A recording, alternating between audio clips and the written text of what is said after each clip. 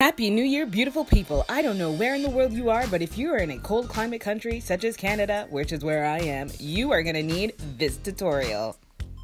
Today we're making a DIY body sugar scrub that's going to keep your skin smooth and moisturized.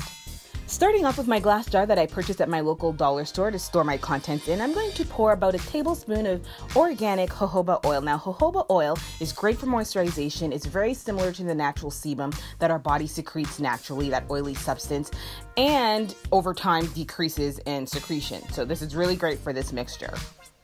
I want some of your brown sugar. Haha, yes, I'm going to add about 3 tablespoons of brown sugar.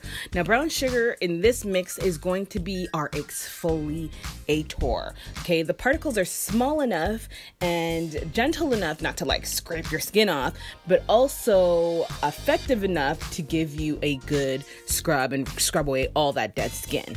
I'm gonna go ahead and add also about a tablespoon of honey. Now, this is non-pasteurized, natural honey, and honey is a humectant, so it's going to help seal in some moisture. But wait, I have a secret weapon.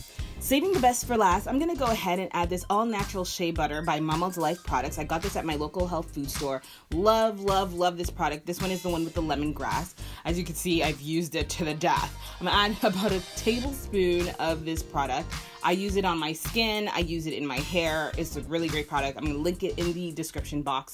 It moisturizes dry skin. It's rich in vitamin E. It has antibacterial properties. So why not add it to the mix? You could have stopped at the honey, but because I have it handy, I figure why not? Plus, it contains 100% unrefined raw shea butter. So we're going to go ahead, mix the mixture. I'm going to demonstrate it on my hand.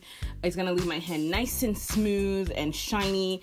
And I would recommend, obviously, because it's winter, it's cold, not to stop there. Add your regular moisturizer or go ahead and add some of this body butter, of which I'm speaking of, to keep your skin extra moisturized.